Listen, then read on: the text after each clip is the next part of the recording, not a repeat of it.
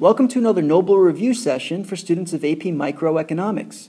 Today we're going to go over short-run economic profits for a perfectly competitive firm. A perfectly competitive firm is known as a price taker. That's because the market determines the price and sends that price over to the firm. That becomes the marginal revenue curve for the firm, which is also the firm's demand curve. It will sell all of its output at the market price. The firm will maximize its profit where the marginal cost equals the marginal revenue. Here, it's labeled Q sub F. This firm is earning an economic profit because the price exceeds ATC. The per unit economic profit is the difference between the price at MR equals MC and the ATC curve.